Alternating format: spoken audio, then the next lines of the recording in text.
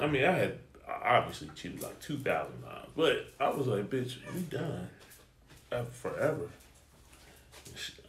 And I actually was not done with. I don't think she fucked him, cause I guess I found out. But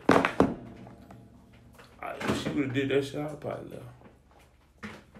Some bullshit. Yeah. I mean, I do see like the difference. Well, I feel like there is a difference between a man cheating and a woman cheating. Like, I feel like women cheat for emotional, more like, you know, the lovey-dovey stuff or just treat me right stuff, but men cheat just straight physical. Like, it's She want to just, get my dick sucked, man. and has nothing to do with anything Why else. can't she? Well, she might just want to get a pussy ate. No. I mean, I'm not saying there's not women out there like that, but I feel like the majority of women cheat for emotion.